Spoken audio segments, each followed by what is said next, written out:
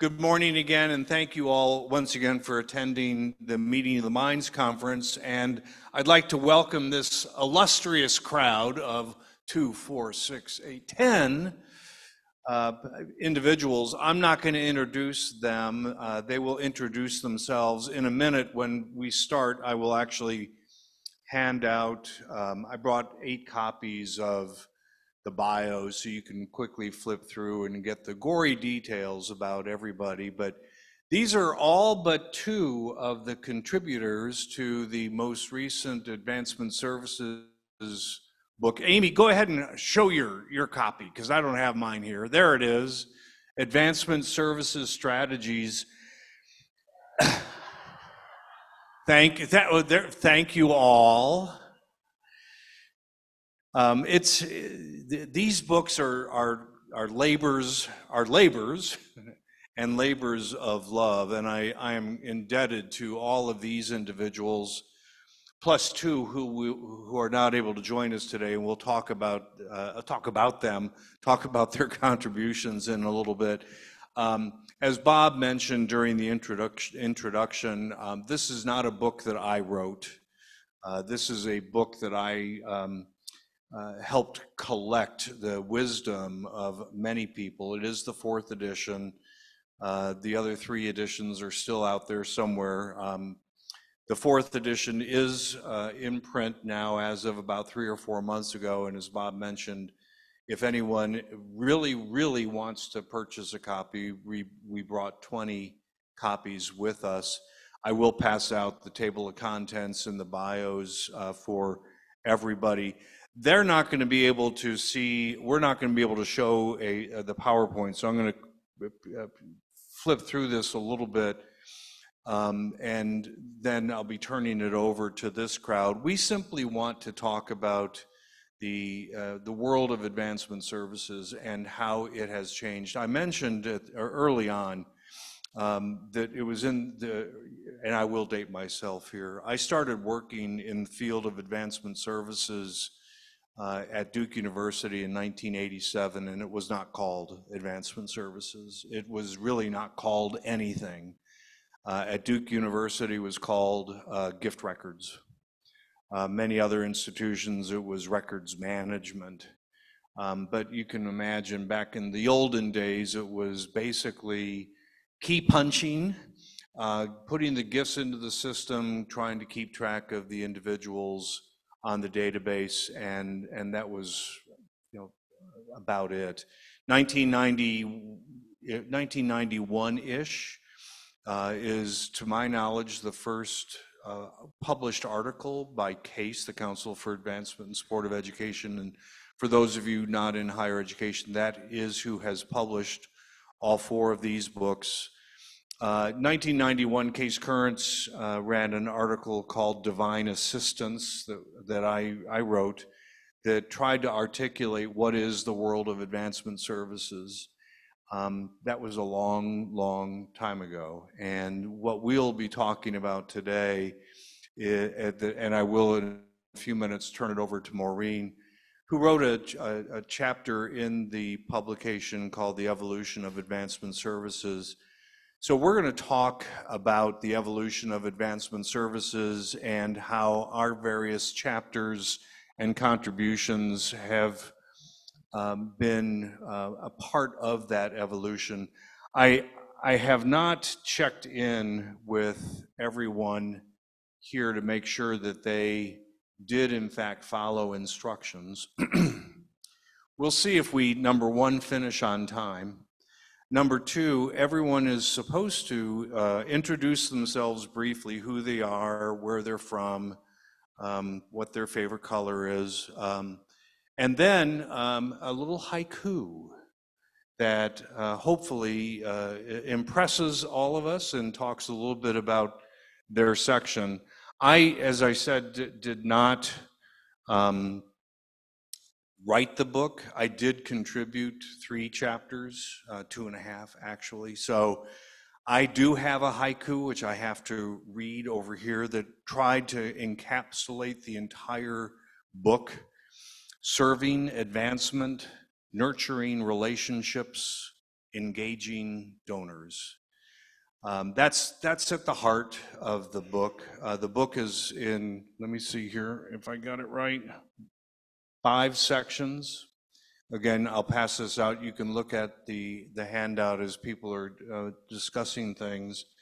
Fundamental issues and challenges, donor relations and stewardship, biographical and gift records, prospect development, and technology in advancement. And we'll talk a little bit about all of those sections throughout the next 45 minutes or so. But without further ado, I'm going to turn it over to Maureen to talk about the advancement services evolution, not revolution, evolution. Maureen? Thank you, John. I appreciate that. I am Maureen Procopio at the University of Oregon, and I am Senior Director of Campaign. And I've been here for 25 years, and this has been my career. I didn't set out to have a career here at the U of O or in advancement services, but I think most of us can actually say that we're all accidental advancement services professionals, and I love it. My haiku: advancement soars, tech's embrace, fuels transformation, digital fundraising dance. Do not grade this, please. That wasn't part of the haiku, but I'll start by saying that one of the great resources I had as I started advancement, when I kind of graduated from a prospect researcher position many years ago, and then recognized that I wanted to grow and expand, was using one of the earlier editions of this book. And when I was asked to contribute to this, I felt like, whoa, I've arrived. So I feel really great to think that new professionals might be looking at this to grow and learn as this is an ongoing reference manual. So I hope that you can share this with new and existing colleagues. Advancement services is truly at the epicenter of changing the worlds of our universities and serving what we're trying to do to transform our communities. My chapter was about the evolution of advancement services, and the recent evolution being a dozen, maybe 24 years, okay? And it's because we're choosing to evolve and not because it happened while we had our backs turned. We're embracing new technologies, new organizational structures, and we need to level up in how we approach our work. And we recognize that because we are holding up a mirror and seeing that we need to change the approach of our work.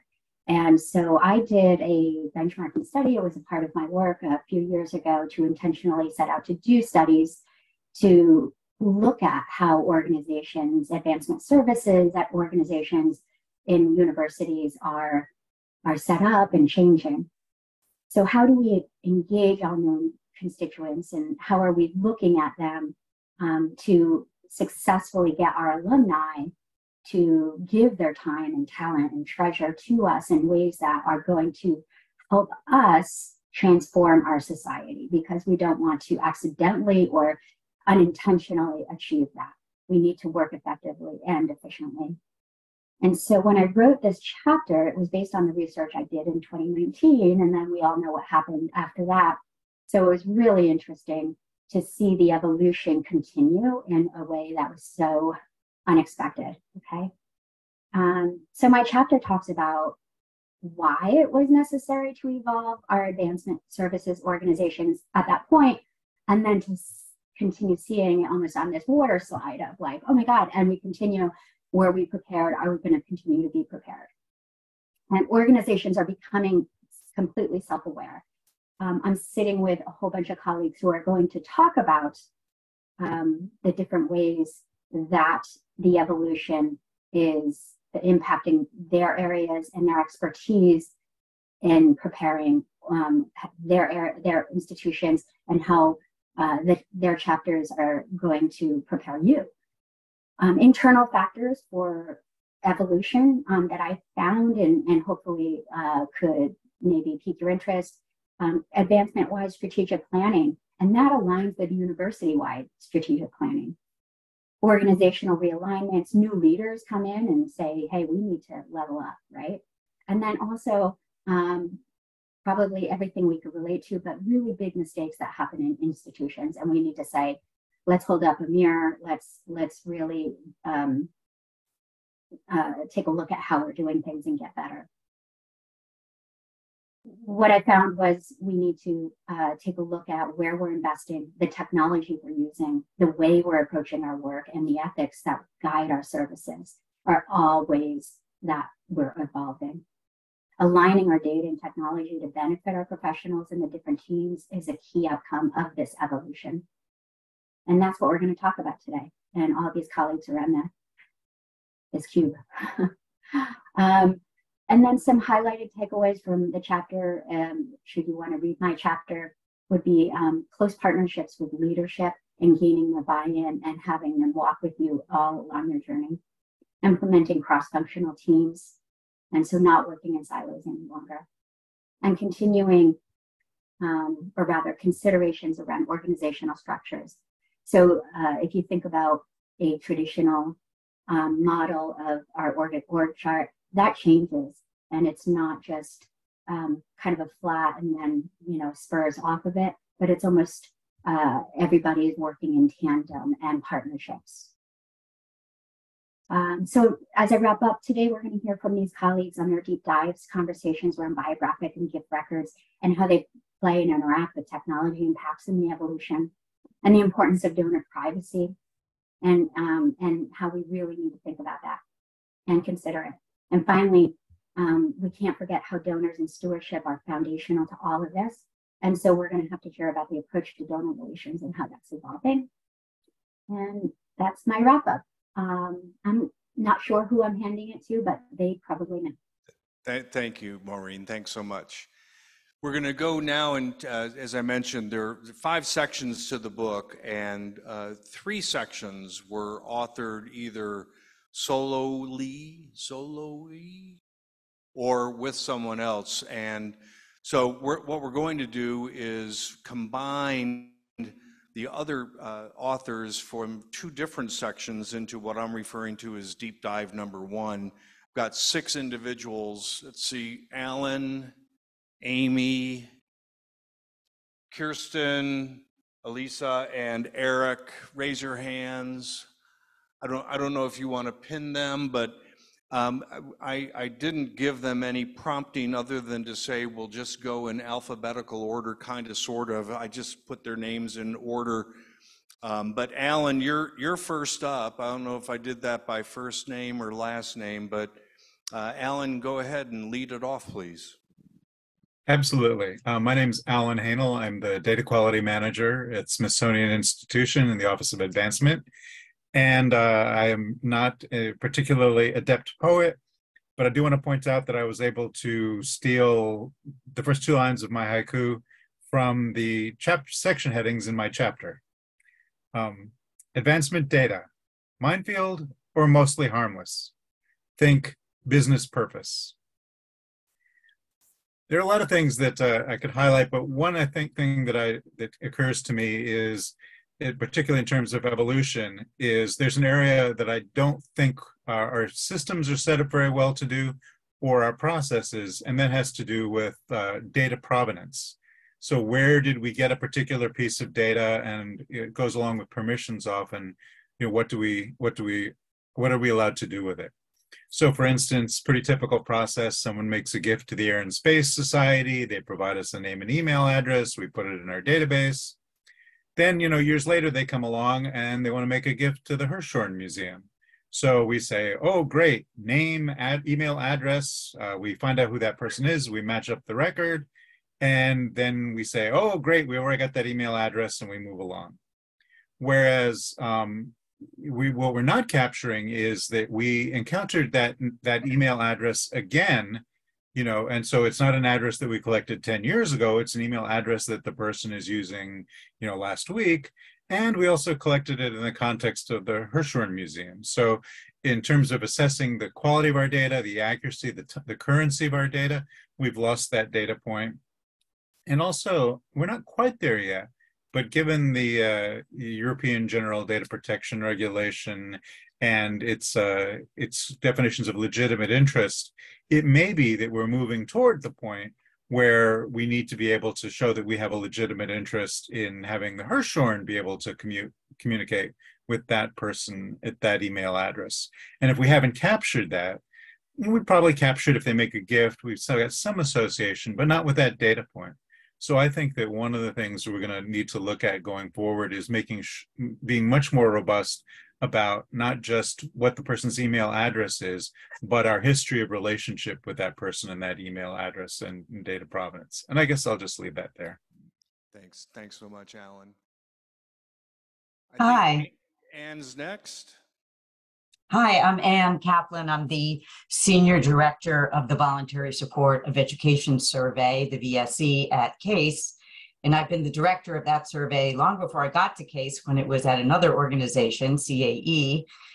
So I've been working on this survey since the year 2000.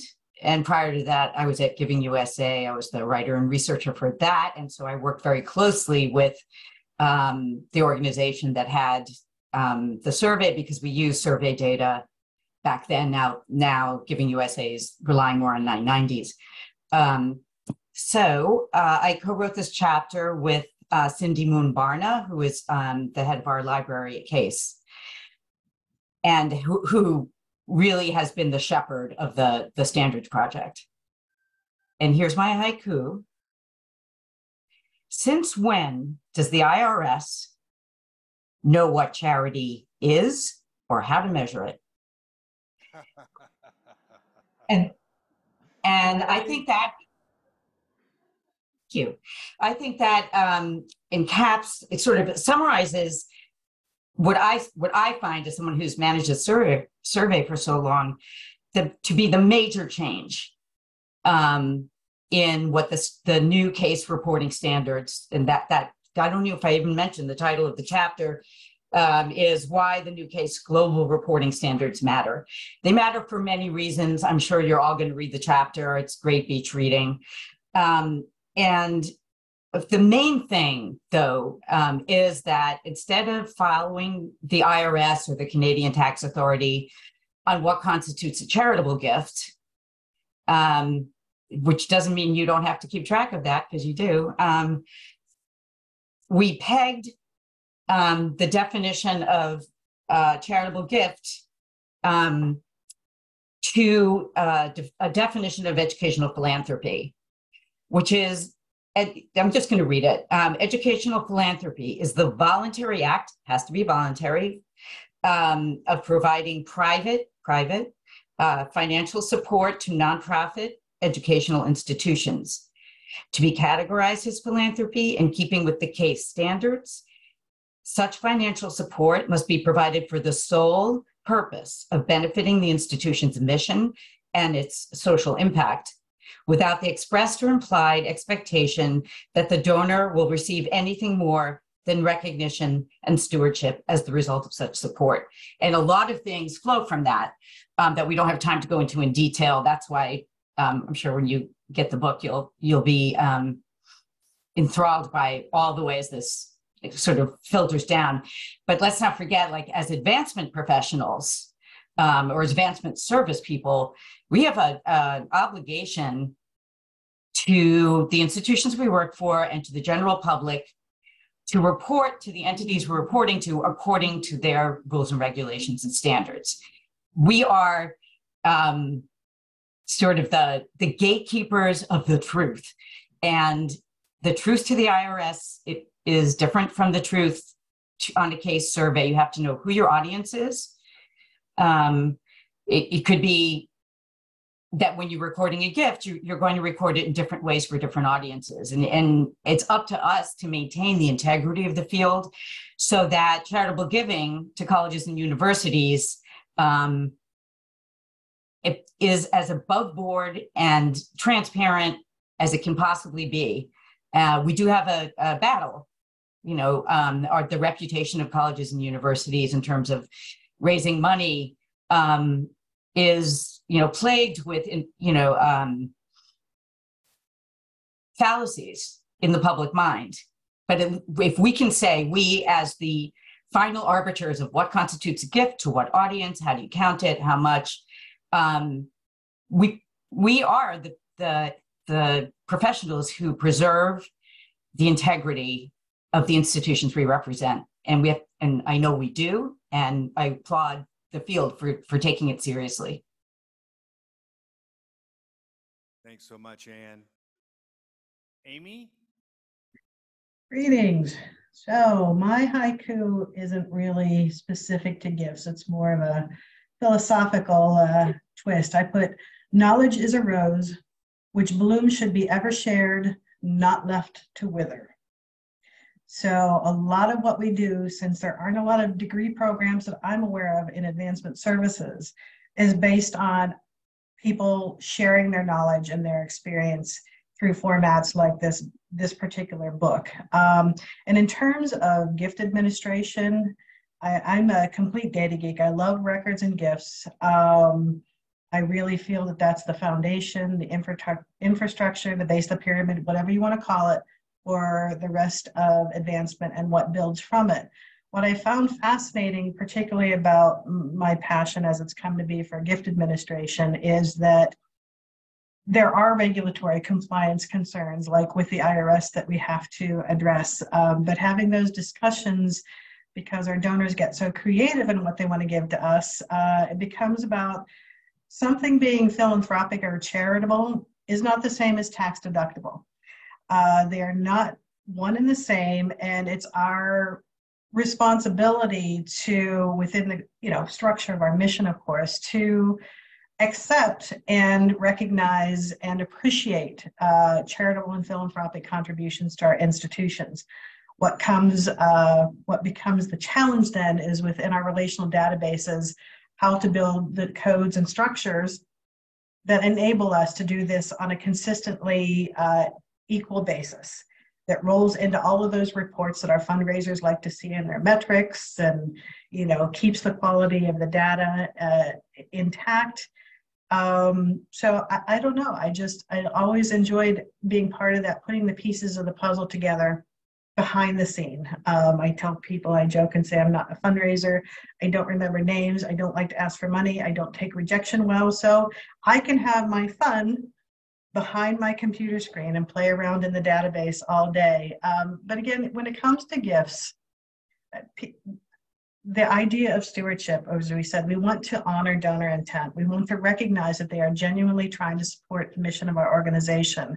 So beyond the reminders that John gives us on a fairly regular basis about what is or is not IRS tax compliant, and Alan to back him up, I encourage people to still think outside the box, really consider, again, within our mission parameters, how contributions can benefit the organization and how we genuinely want to recognize and respect that intent and roll all of that out. It's not just about, well, sometimes it's just about the total numbers, but it really should be focused on our donors and their inspiration, and not just about our implementation and the mechanics of what we do.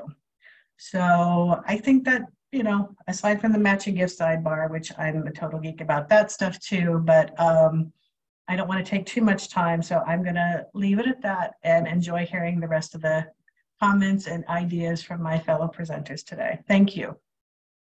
Thanks, Amy. Next. I think that's me. That is you. Oh, good. Then it is. If it wasn't, I'm sorry, I just jumped in line. My name is Kirsten Reppert. Hi, everyone. I'm the Chief Data Officer and AVP of Advancement Operations at Georgetown University. Pleasure to be here. Pleasure to have co-authored a chapter with Alan on data security. And then I authored a chapter on donor agreements. My haiku for the donor agreements chapter is a little cheeky, but that's just how I am. Donor agreements include the important stuff if you want the cash. So that's it in a nutshell there. I think, for me in both of these chapters, and as a newcomer, these are my first chapters that I've ever contributed on. And like many of you, I thought, oh, I've arrived because I was asked to do something. Because for many years, I've been in the business for more than 20 years. I'm an accidental advancement services or data person as well. I actually got my start in annual giving. So it's really cool to be at the meeting of the minds where we have annual giving and advancement services together. I've always just been curious about how things work. And so when it comes to both data security and donor agreements, or anything that you are asked to do, your role, it can be very easy to get overwhelmed with, oh my gosh, did I do the right thing? Am I doing the right thing? Have I invested in the right tool? Am I prepared for the next disaster? All of these things that worry us, or someone brings us an exception, as I think it was Amy said, as donors get more creative about how they want to give, we're often presented with what seems like a nuanced gift or a nuanced scenario. And it can be very easy to think, oh, am I prepared for this? Do I know the answer to this? And as somebody who, in my role, I oversee all of our data and analytics, all of our prospect research, pipeline management, gift administration, technical enhancement, security policies, procedures. And I know this, you can't know everything. But relying on your partners, as Maureen had said too, I could not agree more. The industry is evolving, and we're evolving as professionals. And so in both of the chapters that I either co-authored or authored, I hope you get a chance to read them. And if you're reading it in a frowning hour where you're not sure if you've done the right thing, or you're concerned that maybe you're behind the times, the gist is just sort of know the core, the fundamentals, and then build from there. Chances are that nuanced gift agreement, that nuanced potential security issue, that nuanced tool widget thing that somebody wants because it's going to solve all of your institution's problems. Take a minute, take a beat, reach out to your partners who know probably better than you, and just be guided by that. What is the right directional way? Stick to the core. Know what your institution does. Know who your partners are, and you're going to be fine. You're going to be good. So that's it from me. Thanks, Kirsten. Next. I believe I am next. Hello, my name is Elisa Schomberger. I am a research consultant for Spire Research Group. I actually got my start in gift processing, but I have been working in prospect research for probably 10 plus years. And I am thrilled I had the opportunity to co-write a chapter with John. And the chapter is a little bit more, I guess, sort of focusing on a particular issue, which is, what is the IRS beef with donor advised funds and private foundations? And so my haiku, donors have options: more time, more peace, less paper, avoid self-dealing. It's a little bit more, not as cheeky as some of the others. So, but basically the chapter is largely focused on donor advised funds in terms of, we, particularly in this field, have been hearing a lot about donor advised funds. There's a lot of controversy, a lot of reports and discussions about, what the future may be. But this was meant to sort of give an introduction to, how, they've been around in some form or other, I think 1931, but things really changed in 2006 when you had sort of the IRS changed the formal definition. You started getting more of the sponsoring organizations like the Fidelity Charitable, the Vanguard Charitable, etc. And the chapter explores, why is it that people are electing to use donor advised funds? I mean, the numbers are coming in, extraordinary in the last couple of years. And so exploring it to, why, in addition to why are they using donor advised funds, why are they not using family foundations? So, everything from less paperwork, less not having to spend as much money upfront to establish a donor advised fund compared to family foundation, that potential for anonymity in a way that family foundations don't have, just a couple sort of aspects. But the second half of the chapter really deals with sort of the recording and, how to handle donor advised fund gifts and family foundation grants with pledge payments, or not so much, and bifurcated benefits. I don't know, John, if you want to talk about your part of the chapter, I'm happy to summarize it. You're doing fine. They can be bored by my presentation tomorrow. Okay. So basically that, who can make a pledge and who can pay it off. And, this is question of avoiding self-dealing by having a, individual makes the pledge, whether they can use their family foundation or their donor advised fund. And it's, there was some recent movement before it was no, especially with donor advised funds. There was a period of questioning this, but as it stands, I think the answer is probably, the answer is no. I mean, Johnny could probably give more nuance, but that's a good reason to read the chapter.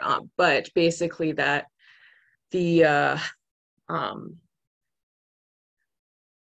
many of the donor advised funds actually don't allow you to use the funds for purposes of paying down a pledge. So that kind of nips that in the bud. And then bifurcated pledge payments is, can you invite someone who gave $10,000 through their foundation to your benefit, thanking them for those gifts?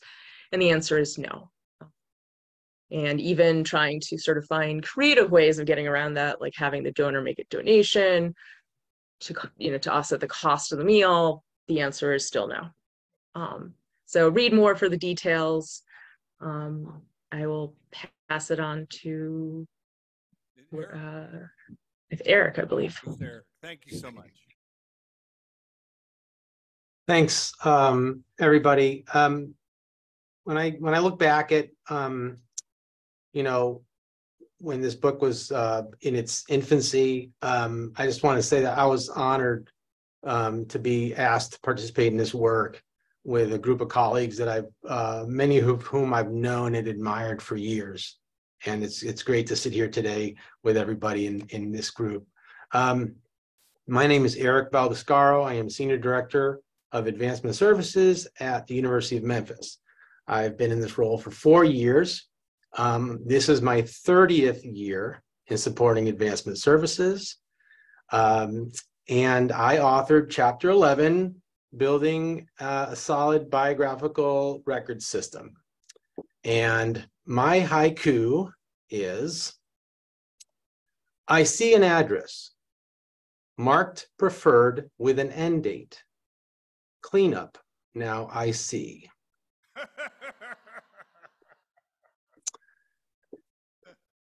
Thank you. So, as I said, my chapter was about building a solid biographical record system. I think it's something that speaks to everybody that's in our business and everything we do. And with respect to that and its evolution, I would say that 30 years ago, if you had an accurate address and phone number for 90% of your alumni, you were rocking it. You're done. Just go home. You're good. Sit back, have your favorite beverage. Now, today, you need an email address. You need the unsubscribes, the open rates, the click-throughs, the social media accounts, where alumni work, their job titles, their respective industries, the names of their spouses, their children, their parents, if it's a legacy, siblings, other associations, business acquaintances, what else? Oh, newsletters they're subscribed to.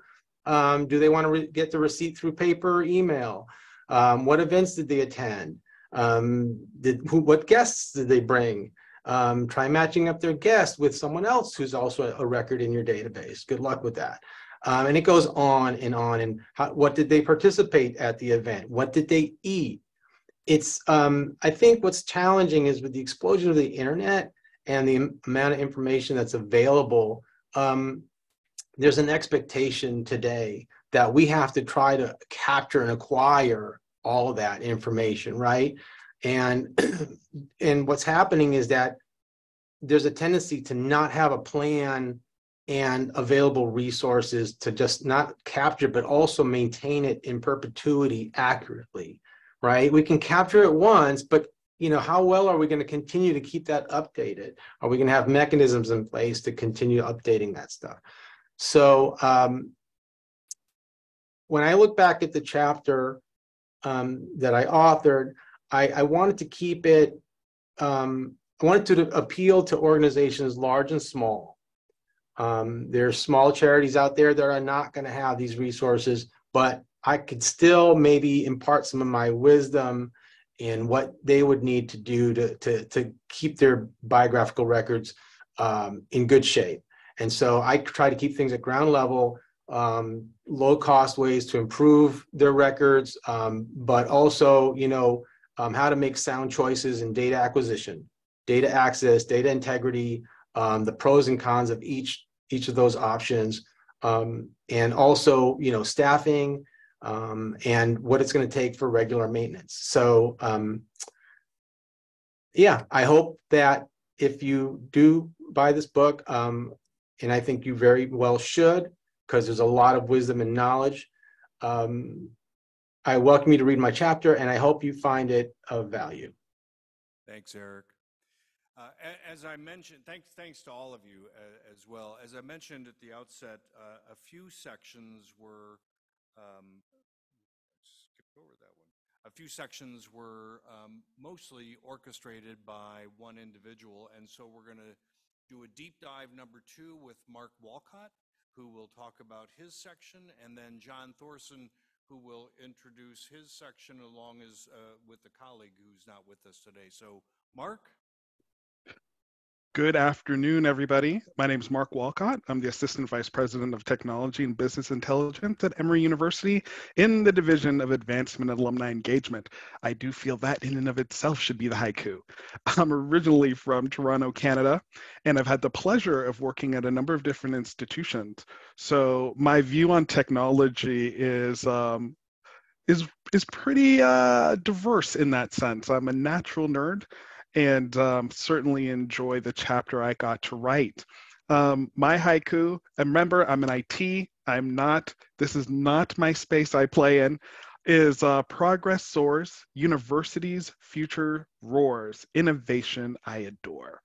And that encompasses truly what I feel technology does for university advancement. In writing my chapter, I really gave thought about where we came from.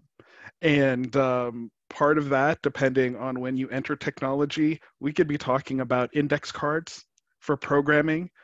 For many of us, we remember green bar paper and what would happen when our printer and our paper went off the tracks. Things that happened within our lifetime, social media, email marketing, the advancements of online donations. When we consider some of the complexities, I really enjoyed listening to these intros, because what basically I'm hearing is, Mark, we need to store this data. Where do we store it? In the chapter, I talk about some of the issues and resolutions and guidance along data integrity and management. I love talking about gifts, because no matter where you go, the number of dates we have associated with a single gift is mind-boggling. Whether we're talking about date of record, renewals, actual date, payment date, pledge date, receipt date, and then all the ways we relabel those things from organization to organization. So I talk about the culture of data integrity and what it means, and especially what it's going to take to sustain that. You know, we're talking about data governance, and that's not just a committee. We are also talking about data architecture and data modeling and design and a whole host of other issues and opportunities to help us kind of get our arms around our data, because it's not going to get smaller. It's only going to get bigger. And funny enough, we have data making data. So at this point, really having these strong and robust policies that give us the opportunity for growth, but also allows us for some control on how this data is reported and managed. I thought really long and hard about how I would even introduce all of these things. And I realized no matter where I've gone or whom I've spoken to, it always comes down to our technological stack. You know, there used to be a time when we were just talking about our CRM. That was it. It was our database of record. Now there's a question of, where do our records even sit? And whether we're talking about cloud security, the distributed nature of all the software that we have, I just ran through a very brief list, but I'm going to share it here, an excerpt of some of the things in the book. Customer relationship management, or constituent relationship management, or CRM. We have to have our email and digital communications platforms, our donation platforms. We have our event management, visualization tools, portals, learning management systems, data enrichment tools, constituent analytics and data analytics tools, board management tools, and the list is only growing. So as we talk about some of these things in my chapter, I got scared. I'm going to admit, I got really scared. And then I wrote something called Advancement 911, when things go wrong. And what we need to do to kind of get ourselves back together. So a quick discussion about a COOP, which is a continuity of operations plan. I do not know where those plans sit for some people, but find it. Make sure that the calling tree's there. What do we do if the internet goes down? Because that's a thing now, you know, before people go running out of the doors. And as part of, you know, some of the things I'd wish I put in there, but I didn't get time to do it. And I think I'm going to excuse the organization here, but what do we do when we have a data breach? What are the costs associated with cybersecurity insurance and the fact that many people can't afford it? So these are some of the topics that I would love to go back and add, but I'm saying them now as just that continuity of evolution with technology. You know, as we talk about reports, I remember reports used to be things that were truly just tables printed out, static. We handed them in, and that was the end of that. They came out quarterly. Nobody wanted to see it live of the minute, second, and moment that anything happened, but here we are. And when we talk about reading these reports, we have to remember the story. And I talk about that in the chapter, about telling the story. What is it that we actually want to communicate? What actions or insights do we really want to give? And that was something that was, again, goes back to our tech stack in all of the different tools and mechanisms we have for reports. A personal grievance of mine is everybody wants to have the reports online. Let's use Tableau, SSRS, Power BI, use any of these tools here. You grab your teams, we get all the data there, and it's this miraculous report where you're drilling through and all of the things are right there in your fingertips. And then at the end of the day, they just want to print it. Just, hey, can you just print that for me? That's all I really need. And you spent countless hours getting this stuff done. So, you know, as I've been able to kind of shift the narrative, you're going to the system and you're going to look at this report online, unless, of course, you're giving a presentation, because all your questions are right there. Because we took into account the story. Technology and I've been told to say brief. As you can tell, I can be a little verbose. Where are we going? You know, it's truly it's a miraculous space. I love technology for this fact. So much has changed in the past 20, 40 years. It's even hard to imagine where we'll be. And some of the things that are going to be increasingly important are the types of jobs and skill sets that we're recruiting for. You know, some of the things that you see now that have come about are people that focus on SEO. So that's, you know, your search engine optimization, putting in keywords and so on and so forth. Who knew that would be a job 30 years ago? Yet here we are in 20 or 30 years. I fully anticipate seeing jobs that are focused on prompts and intents and how we engage these AIs and how we're using AI to more quickly create these personalized journeys and adopting to the personas of our constituents on these online platforms. While COVID, that whole era did really send us soaring to the moon on virtual events and augmented reality experiences, they're still going to be here. And how they're leveraged is going to be critical, especially when we consider some of the opportunities in presentation, donor impact opportunities, and all the types of tours and ways we can make the gap between people much smaller. Love the idea of how data analytics is going to play. The Internet of Things is going to be something I really feel is going to help us understand the behaviors of our donors. And then, of course, we are in the midst, and I don't know how this is going to tilt, but our virtual currencies and our digital assets, how those get passed around. And the chapter that I wrote really focuses and goes into depth on a lot of these topics, from the modeling to the data management, the job roles, all the committees. We love committees. And then most importantly, where are we going, and preparing yourself for that journey, because technology, as for those who may have been walking in when we were having a small chat earlier, is only going to become more robust, impact us in ways we don't anticipate. And maybe one day we'll be walking into a holodeck to show what the impact would be of a gift and what the building would look like and what that experience would be. So my chapter is lovingly written by someone who enjoys technology and the evolution and the history within advancement. Thanks so much, Mark. Pleasure. Mr. Thorson.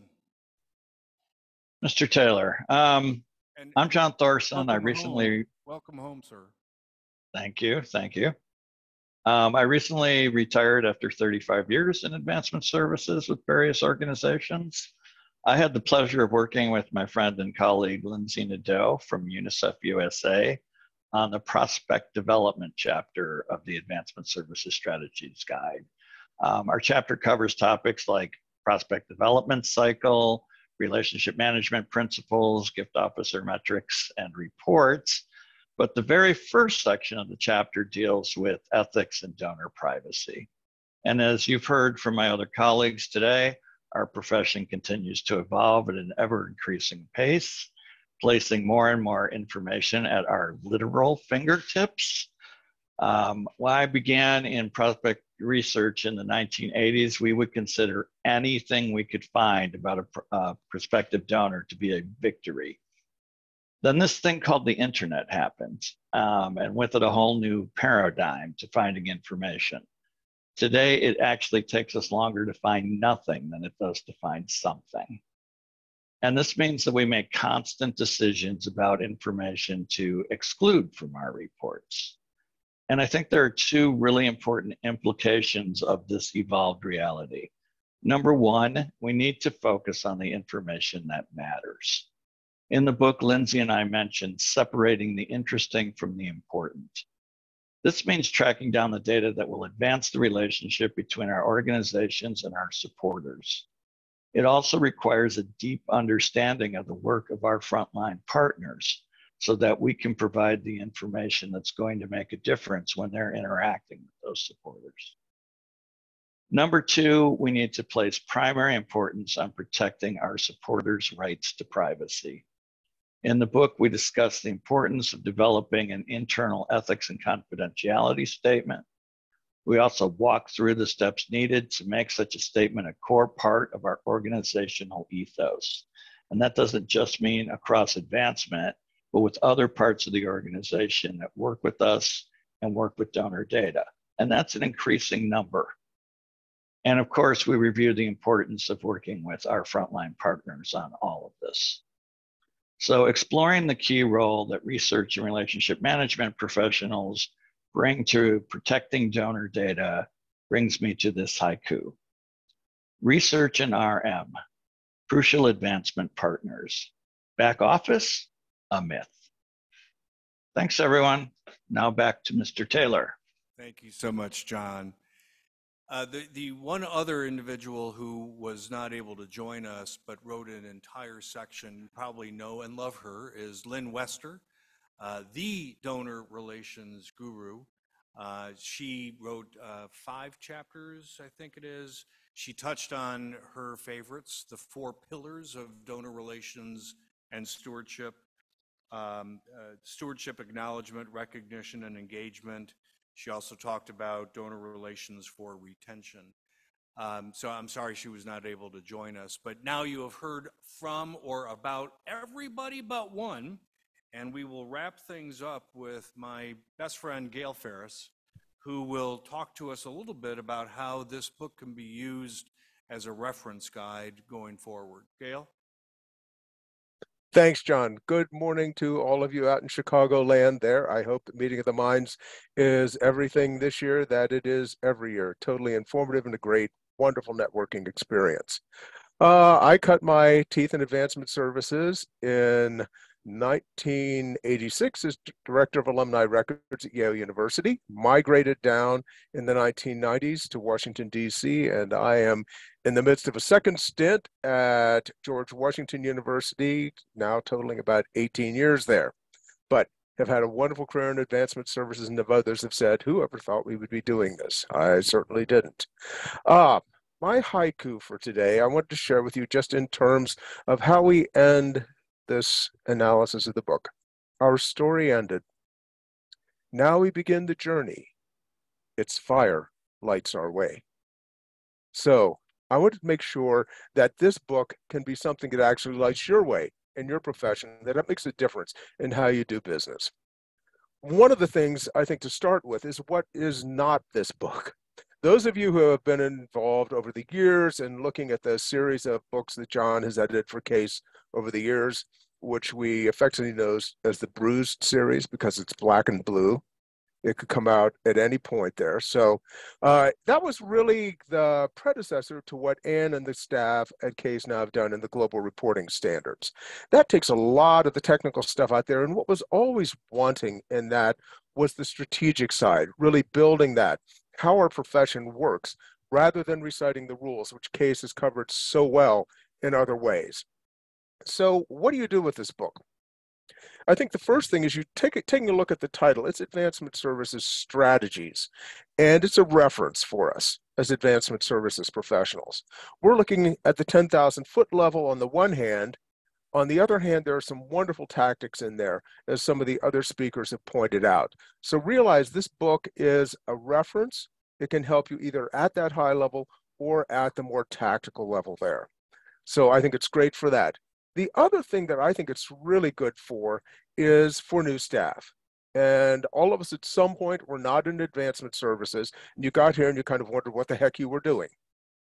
I think that this book is a wonderful opportunity to step back and say, okay, what is it that we do? What is the breadth of what we do? And a lot of the people that are going to be reading this book are going to have rather narrow focuses, perhaps. They may not be managers of entire operations of advancement services.